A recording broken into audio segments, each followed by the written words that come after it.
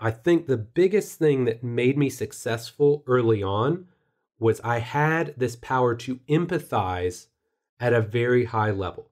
So my emotional IQ effectively made up for my lack of real training skill or training IQ. So when I think of empathy, here's how I would describe it. Maybe there's a different textbook definition.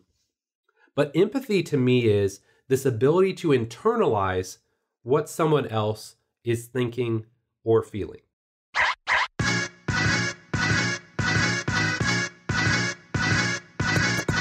Hello, and welcome to the Physical Preparation Podcast. I'm your host, Mike Robertson, and today we're going to talk about 5 superpowers that can make you an elite trainer or coach. Now, before we jump into this week's episode, real quickly, I just want to say thank you guys so much for your support. I was doing a little bit of digging here recently, wanted to see where the podcast was at, and I'm not a huge believer in the outcome-based metrics, but looking to potentially bring on some sponsors, continue to grow and evolve this show over the years. And so a few numbers that I wanted to share with you. First off, as of today, this is our 311th episode. Now, when I got started, I thought 50, maybe 100 episodes tops. 100 was my absolute limit. I wanted this thing to have a shelf life. But what's been really interesting is that it's only continued to grow and gain more momentum. Whereas a lot of shows have this tendency to, spike up for a while and then they plateau and then they just drop off. This show has continued to grow. One of my big outcome-based goals, if I had one, was to try and average 1,000 downloads per day. And here in November and December, we've actually averaged over 1,100 downloads per day. And over the course of the show, we've had 1.6 million total downloads. So, that's just mind-blowing to me. It's also a little disheartening because, when you hear somebody like Tim Ferriss has got 1 million downloads per episode, not quite on that level, but for a very niche topic, like helping people like you become better trainers, coaches, rehab professionals, to think that 1.6 million people have downloaded our show over the years is mind-blowing. And here's something that's really cool that I never knew. The people that produce my podcast actually told me that that number is actually a very low representation of how many people have listened, because downloads do not include streams. So if you go onto my website and just stream the show, or you go anywhere else and stream the show but don't download it, it doesn't factor into those numbers. So all of this is a very roundabout way of me saying thank you so much for your support over the years. Truly love and appreciate you. And as long as you keep enjoying the show, as long as it keeps helping you grow and evolve within your career, I'm going to keep doing it. So thank you so much for your support. Again, just can't say that enough. Love and appreciate you. Now, today we're going to talk about 5 superpowers that can make you an elite trainer or coach. Now, as you know, I'm a big Marvel fan. I love comic books. I love comics, superheroes. But one of the downsides when you hear the term superpower, at least in comic books, these are generally things that people are either born with, like Superman was born with his superpowers, and when the Earth's sun hit him, it activated them. Or there's some sort of big event, right? Like Spiderman got bit by the spider and had his superpowers. So the superpowers we're going to talk about today are skills that you can actually cultivate, okay? Because look, if you listen to this show, you probably love to nerd out. You love to focus on the X's and O's of training and coaching. We all love to talk about the best exercises, the best set rep schemes, how to lay out programs, how adaptations work, and allostasis and homeostasis. That stuff's great. But if I'm being really realistic, I've had a lot of success in my career, and especially early on in my career, without being great at those things. I wasn't a great program designer. I didn't understand all the science behind writing a program or allostasis and homeostasis. I didn't know that stuff. So it brings to light this conversation of hard versus soft skills. And your hard skills are the technical, the detail-driven stuff. And the soft skills are the things that are a little bit harder to put your finger on. But that's what we want to focus on here today. And I think, unfortunately, soft skills get kind of a bad rap, but you can't say they're not important. I don't love the term soft skill myself, but you don't have to love it to respect the fact that it plays a role in your success. So we're going to take a quick break, and then we're going to jump into these 5 superpowers that can help make you an elite trainer or coach. Believe it or not, 2022 is right around the corner, and I want to help you make it your best year ever. As 2021 wraps up, I've made it a goal to totally revamp my online coaching platforms. The fact of the matter is, I want to help more people than ever before, and that starts with people like you. So if you're interested in getting in the best shape of your life this year, I've got 2 options that might interest you. Option number 1 is my private online coaching. Here, we'll essentially take offline training and move it online. We'll start with an initial startup call to learn all about you, your needs and goals. I'll create a custom, personalized program that's going to help you achieve said goals, and we'll communicate regularly to make sure that you're on the right track and getting great results. I'm only taking a maximum of 5 new clients in 2022. So if you're interested in my one-on-one online coaching, send me an email at mike@robertsontrainingsystems.com. Now, private coaching may not be for everyone, so if that's the case, I'm also totally revamping my RTS annual program for 2022, and that could potentially be a great fit for you as well. In this program, we go through 4 3-month phases of training: building the engine, leaning season, athletic domination, and stronger. But the cool part of this program is that it's more than just a training program.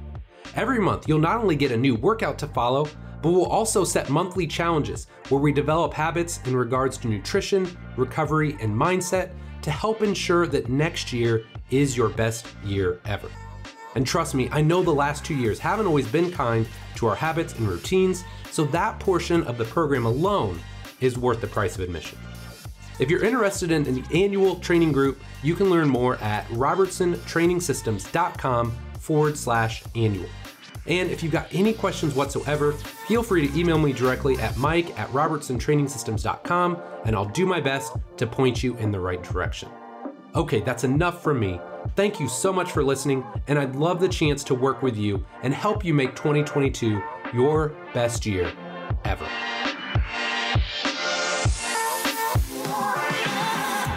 All right, so let's dive in and let's talk about these 5 superpowers, or these 5 skills that can make you an elite trainer or coach.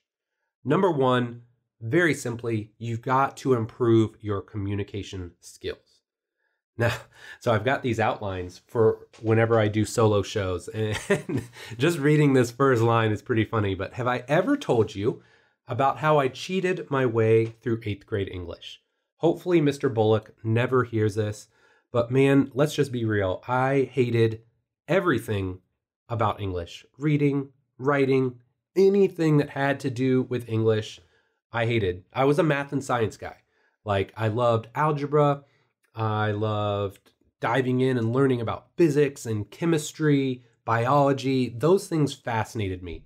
English seemed like a massive annoyance. So essentially, I cheated my way through 8th grade English class. I don't even remember how I did it, but there were like these cards that we had to go and we had to get, and you had to like read a passage and then like answer some questions. But then I figured out that if you go to the next card in the system, it gave you all the answers to the previous card. So it was a very strange setup. And so that's what I would do. I would basically like read the passage, take the time to read it, and then I would go and I'd get the next one that had all the answers, take the answers, fill them into the bubbles or whatever I had to do. And that's how I got through 8th grade English. Like, I absolutely hated doing this. Now, something weird happened along the way, because even into like high school and college, I hated writing papers. I didn't like giving presentations. I didn't think I was bad at them. I just didn't like it. But something really weird happened as I got into grad school, as I started really getting into like the strength and conditioning side. I got into powerlifting, and I'm reading this old powerlifting magazine. It was called Monster Muscle. And I'm like this article is like, okay, but like, I felt like I could write a better article. And so that's how I got started. I literally wrote the guy that published the magazine. I was into powerlifting. I didn't have money for gear. like the squat suits and knee wraps and all that stuff was expensive. And I was a grad school guy. So basically living on like $500 a month. And so I reached out and I said, hey, can I write this article for you about squatting? And they're like, yeah, of course. We can't pay you, but we'll give you gear. Perfect. So this weird thing happened as I started writing these articles. I realized like, wow, I actually enjoy writing. It's not for school. This is for pleasure, and it allows me to give back. And then something even crazier happened. So as I start writing articles for Monster Muscle, I start writing for T Nation, I start writing for Elite, I realize, wow, like this is helpful. But if I want to impact even more people, I need to not only become a better writer, but I need to become a better speaker as well. I mean, I gave some really, really bad presentations early on in my career where I wasn't prepared, or I just had this wall of text on a PowerPoint slide. So how does this apply to you? Well, communication skills, whether it's writing, whether it's speaking, however you're choosing to communicate with your clients, your athletes, or people that are important to you, communication skills allow you to become more persuasive. Essentially, you can get people to do what you want them to do, and not in like a sleazy, manipulative kind of way. But look, if you train people, you need them to do certain things. You need them to show up on time. You need them to work hard. You need them to make sure they're making good choices outside of the gym. So being a better communicator allows you to be more persuasive. It allows you to become more clear and concise in your thoughts. Because look, we're already inundated with stuff. So if you're writing an email to a client, or you're writing a text, or you're trying to convince somebody to do something, being very clear and concise in how it benefits them is important. But ultimately, becoming a better communicator helps people buy in and ultimately get better results. And this is something I've found time and time and time again. As my communication skills have improved in all mediums, I have gotten better results with my clients and athletes. Now, I'd like to think that I've leveled up in other areas as well, in the hard skills that allow that to happen. But look, if people aren't showing up, if they're not doing the things you need them to do outside of the gym, they're not going to get results. And part of that is you being able to communicate as clearly and as persuasively as possible as to how it benefits them. So improving your communication skills is something you can start doing right now today that will help you get better results. Number 2, learn to develop empathy. Now, here is what's crazy. When I started off, either at Ball State as a volunteer/assistant strength and conditioning coach, when I was at the Athletic Performance Center in Fort Wayne, like I was a really, really bad trainer. At least looking back and knowing the things that I was doing, like I was not good by any stretch of the imagination. But here's what's crazy. A lot of the people that I worked with thought I was a really high-level coach. Now, you're probably wondering, like, how is there this massive disconnect? How can I know I'm not good and know the things that I don't know, yet other people perceive me to be at a certain level? And, I've thought a lot about this over the years, but I think the biggest thing that made me successful early on was I had this power to empathize at a very high level. So my emotional IQ effectively made up for my lack of real training skill or training IQ. So when I think of empathy, here's how I would describe it. Maybe there's a different textbook definition. But empathy to me is this ability to internalize what someone else is thinking or feeling. Now, I will give you a recent example where my empathy superpower just about blew me up. If you have ever heard of this show called The Maid on Netflix, I know this is a tangent, but I think it's valuable.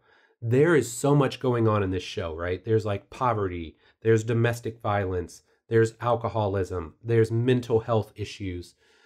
The fact that I have a strong empathic nature to me, watching this show was almost overwhelming because there was so much sadness, okay? So my ability to internalize what someone else is thinking or feeling has served me incredibly well over the years. When somebody is struggling with weight loss, I can imagine how that makes them feel.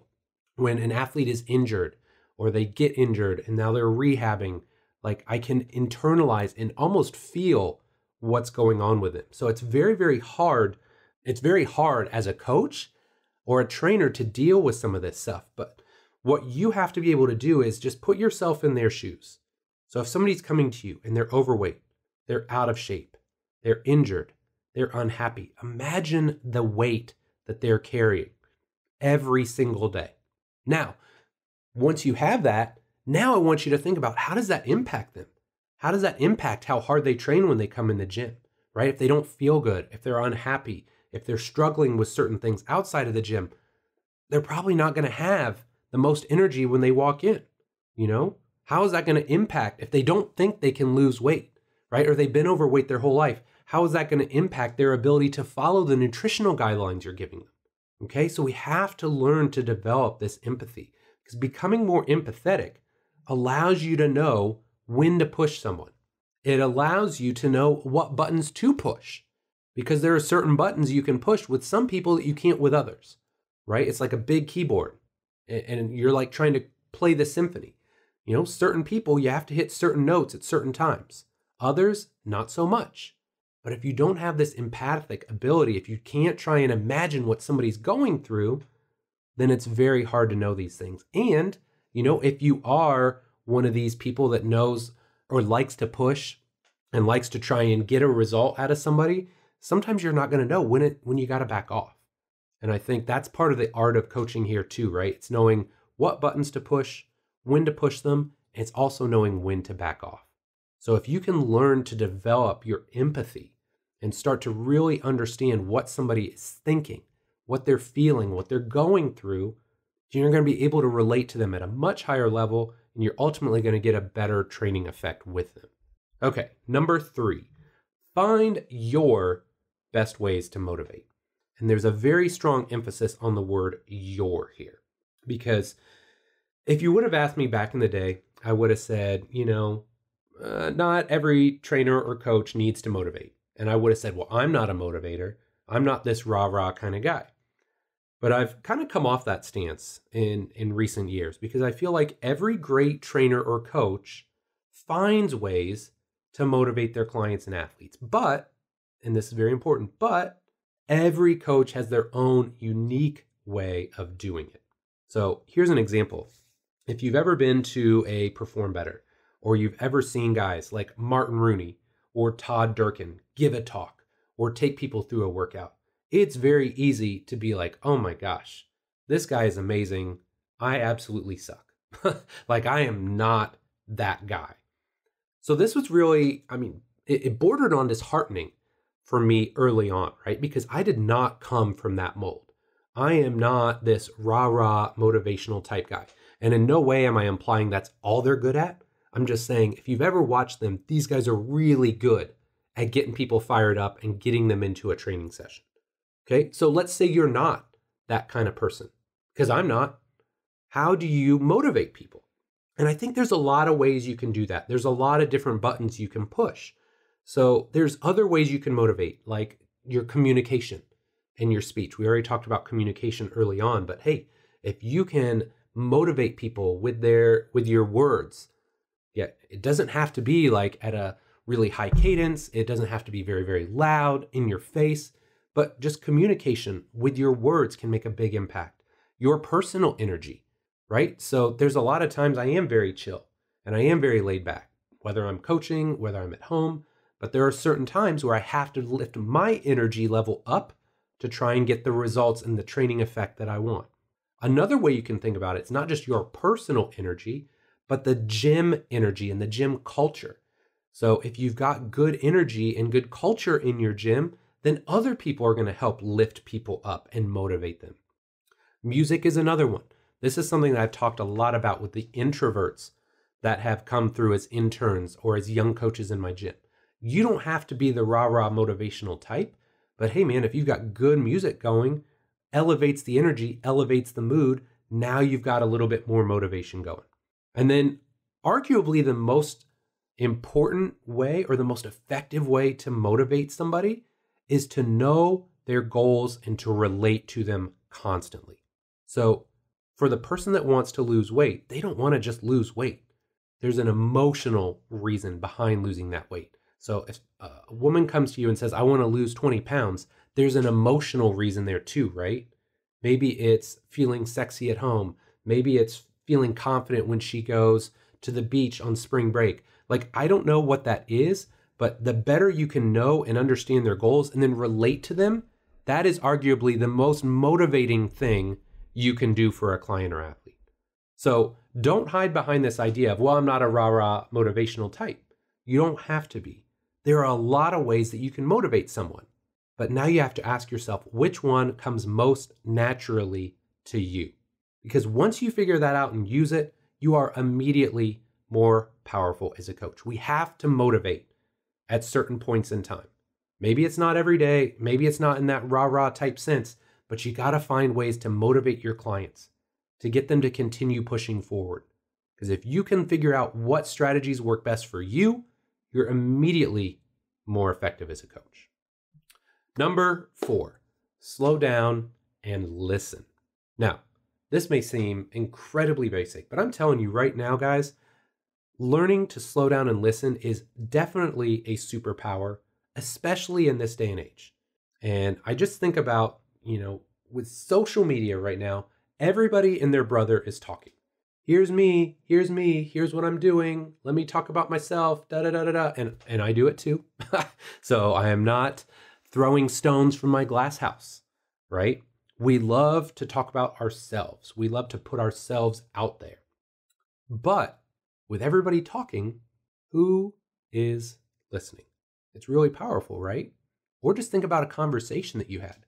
How many times are we in the throes of a conversation? We're not even listening to what the other person is saying because we're too busy thinking about what we're going to say next. We have to learn to become better listeners. So whether you like it or not, here's a hard reality of working with clients and athletes.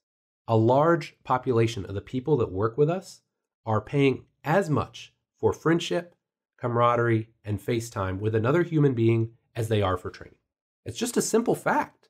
People need human connection. We're going to talk more about that in a minute. But people want friendship. They want camaraderie. They want FaceTime with somebody because they're not getting that other places. So a lot of times, I think of that time between sets as incredibly valuable. Some of the most important times that I have had with my athletes are those downtimes in between sets. And, I know one-on-one training kind of gets a bad rap. Everybody wants to scale and they want to do semi-private and work with 4 people because it's more profitable. And I want to do more large group stuff because I can scale better. Like, look, I'm not telling you those things are bad, but just don't discount the power and the value of one-on-one because those downtimes, those rest periods are absolutely critical. That's where you can really figure out what this person is all about. What makes them tick? What are they passionate about in their life? And, another thing that I have learned over the years, a lot of times with my athletes too, is that not just the time in between sets, because sometimes during a session you're cranking, right? And rightfully so. The goal is to get in there, do what needs to be done, and move on. But one thing that I've always tried to take advantage of is if my athletes are hanging out and just chilling after a session, if I have time, I'm going to go over there and chill and sit with them. It may only be 5 minutes. Sometimes it's going to be 15 or 20. But the time afterwards where you can just sit down and listen to their story, listen to what's going on in their life can be such a powerful tool. So if you really want to take your soft skills to the next level, learn to slow down and listen to the clients and athletes you work with. It will make a huge impact. Last but not least, number 5, take the time to build a connection. And I think connection really is the name of the game. I did this CARS article and video a while back talking about connection, accountability, and results, things that people want from us as coaches, why they hire us, why they want to use our services. And I keep coming back to not just listening, but people are just craving connection with other people these days. It's like social media is arguably the greatest fallacy because they call it social, but you can do it anywhere, anytime, without other human beings around, right? There's nothing social about it. Like, you're basically a recluse sitting in your room, staring at a phone at 3 a.m, liking photos or creating content. Like, that's not real. That's not truly social. So people are craving connections these days. And I found this out very early on when I was doing in-home training. It was a one-on-one environment, but these people, man, they were incredibly wealthy, but a lot of them needed connection with another person. So how did I do that? Well, I obviously listened and I was empathic or empathetic, but man, I listened to them and I tried to learn as much as I could about their jobs, their children, their hobbies. Because a lot of times as a 27-year-old kid, I didn't know what they were up to, right? Like a guy that is 50 some years old and into woodworking, like I had zero interest in that, or wine. I didn't even drink wine at the time, but I started reading like Wine Spectator magazine so I could have rational conversations with this guy. So the question for you becomes, how can you truly connect with someone else? And this is something that, hey, sometimes it is maybe through social. Maybe sometimes it's DMing somebody and just letting them know, hey, I'm thinking about you, or hey, great work on your nutrition this week. Sometimes it's that. But, I think more importantly, you have to ask yourself, how can I show this person that I truly care? That I care about them, not just in the gym or not just about the results that we're working towards. How do I care about this person as a human being? And as I started to bring this together, I really think like this whole concept of connection, it's a blend, or maybe it's the result of all the other stuff coming together. So when you're communicating effectively, when you're empathetic, when you're motivating your people, when you're listening to them, all of these things come together, and that is what truly builds the connection. But I mean, you want to talk about a superpower. I think over the years, I've worked very hard to develop my hard skills, to become a strong technician, whether it's writing a program, coaching and cueing. I feel like, yes, I've checked those boxes. But I think the thing that most of my people would tell you about me is every one of my clients and athletes, I think, would tell you without a doubt that put all the sports aside, all the training sessions aside, Mike cares about me as a human being. He cares about me being successful, not just in sport, but in life. And so once your clients and your athletes can say that, man, I think really nothing can stop you as a trainer or coach. And it's not one of these hard skills, right? It's not writing a better training program or having a better coaching cue. It's the simple fact that your clients and athletes feel a connection with you and they feel like you truly care. Okay, so that does it for today. 5 very simple things that I think you can work on. Superpowers that you can create for yourself to become a better trainer or coach. Let's recap. Number 1, improve your communication skills. Writing, speaking, doesn't matter how you deliver the message. Becoming more clear, more concise, more persuasive in how you communicate with your clients and athletes will absolutely make you a better trainer or coach. Number 2, develop empathy. Put yourself in their shoes. Why are they really here? What are they feeling? How can you help them via your training and coaching? Developing that empathy muscle is so important because so many people are dealing with stuff and they may never talk about it. It's your job to try and figure out how they're feeling and then help them navigate that each and every time they come in the gym. Number 3, find your best ways to motivate. Everybody has a different DNA. Everybody has a different preferred way to motivate their clients and athletes. Don't worry about what anybody else does. It doesn't matter. The only thing that matters is what ways come most naturally to you. Number 4, slow down and listen. Everybody's talking. Everybody has a voice. Who's really listening?